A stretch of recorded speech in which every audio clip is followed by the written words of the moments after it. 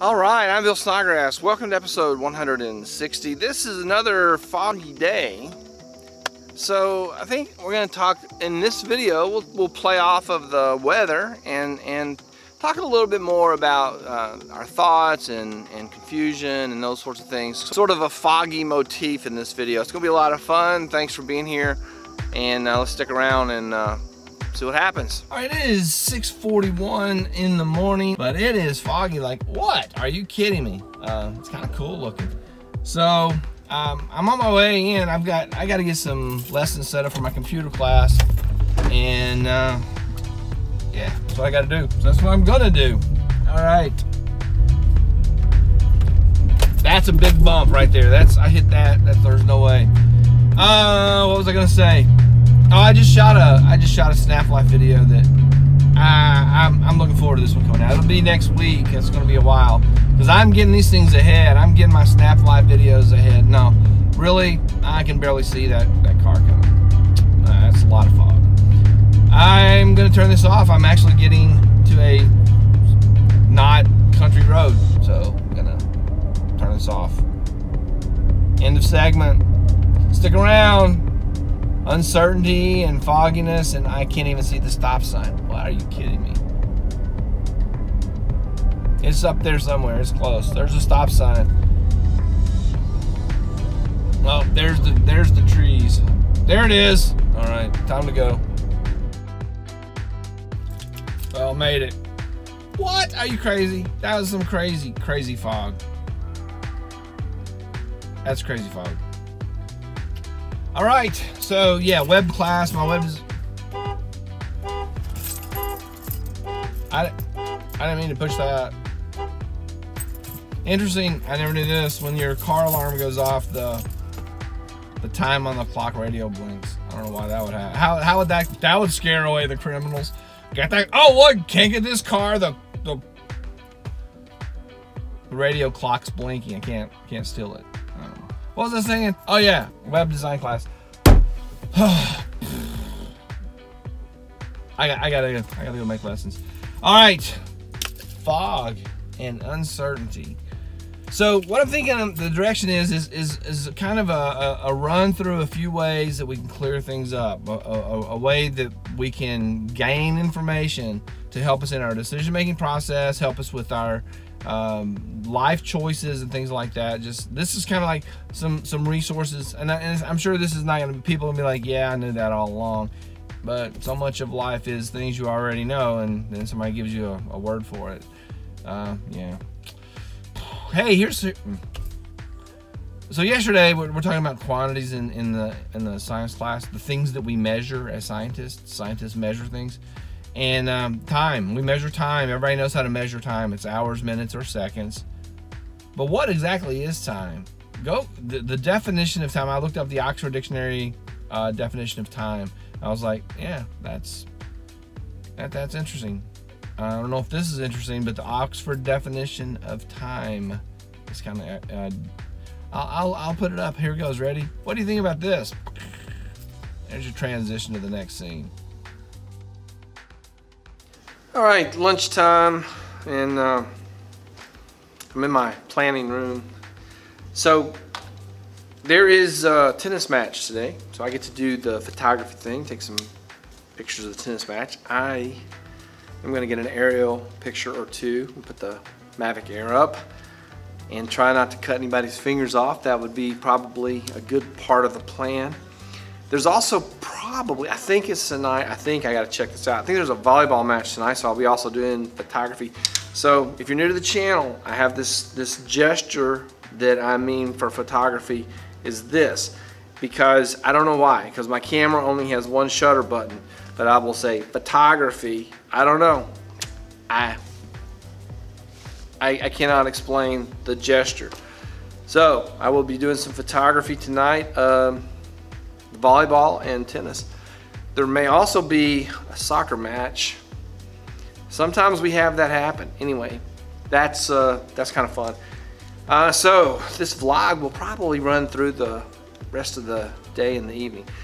So we were talking about uncertainty because it was a foggy morning, and uncertainty and how we clear that up. How do we clear up uncertainty? Well, I'm going to throw one out now. I'll talk about it later on as well. One of the things you can do, obviously, is to do some personal research. I'm going to call it personal research. And what we mean by that, what do we mean by personal research?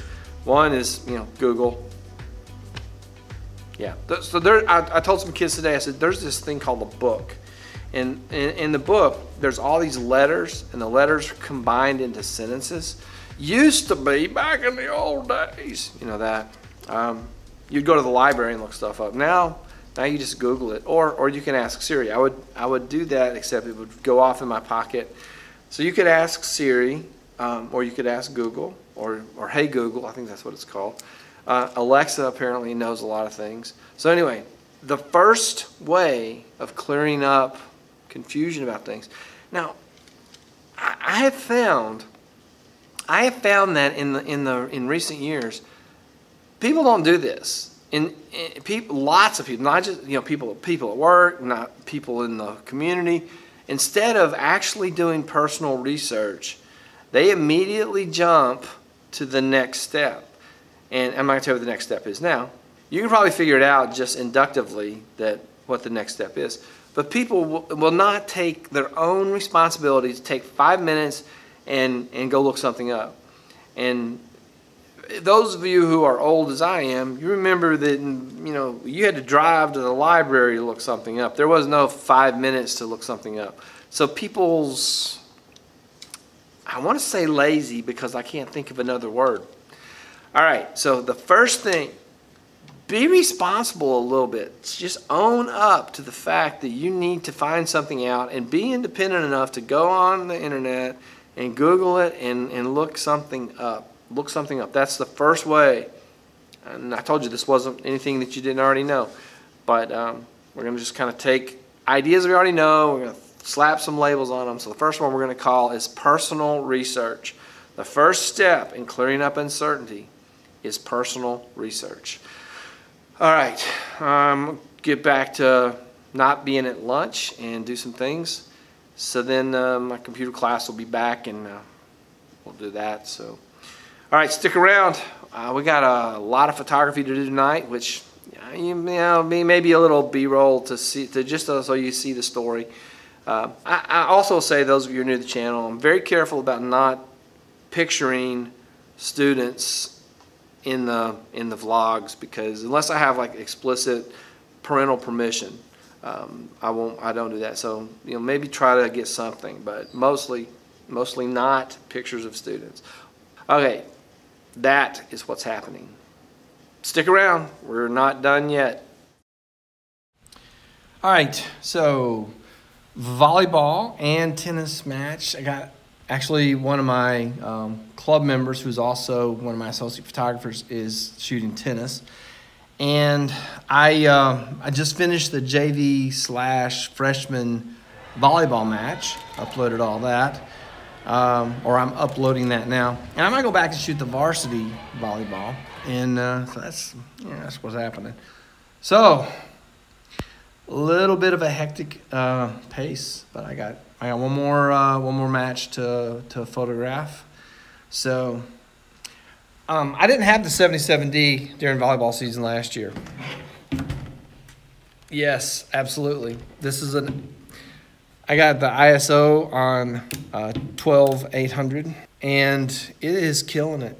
I'm shooting at a thousandth of a second at 12-800, and the pictures, as far as I can tell, looking really, really crisp and buttery, and yeah.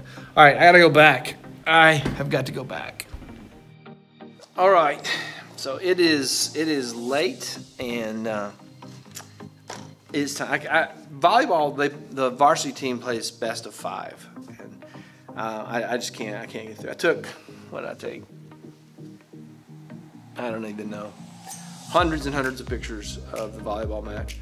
So I'm gonna call it a night. I think whatever social media in your book needs, they can find something in there. I'm gonna get out of here. I'll be back in 10 hours. Yeah, I'll be back in 10 hours. So it seems like I've been here long enough. Well, I'm not gonna leave you hanging. I'm I'm not going to leave you hanging. So we started this off in the morning with that crazy, crazy fog. And I said that I was going to let that inspire this vlog, that this vlog would be about finding your way through the fog, clearing up uncertainties. And the first thing I said earlier was to do personal research. And by that I meant, go look something up. Talk about Google and those things called books. The second way, is to, I'm going to call that consultation. So first thing we're going to have is personal research, and the second, we're going to have consultation. Consult with someone older. Find somebody with gray hair who may have done things similar to what you're trying to do, and ask them for help.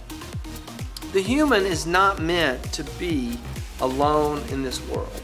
We are meant to live in community. We're meant to share life with each other. And civilization is built by people now learning from people in the past. Imagine if we all had to reinvent the wheel every single time we needed to move something. We don't do that. We build on what others have done. So therefore, civilization itself declares that you as a person, when you need some help with something, when you're not sure what to do, then ask for some help. Go ask someone for help. Someone maybe who, like I said, maybe someone who has been doing something similar to what you're thinking about doing. Get help from them. We're not in this alone. We are in this as part of society, part of community, and part of the world. So those are your two ways to clear the fog, to make certain those things we're not sure about. Hopefully you've enjoyed this little romp through the day. And if you did or not, if you just want to be nice, hit that like button, share this with someone else, subscribe to the channel, sign up for notifications. What else? Leave me a comment, a question, a thought, a suggestion, all those sorts of things. Thank you for watching. I will see you in the next episode.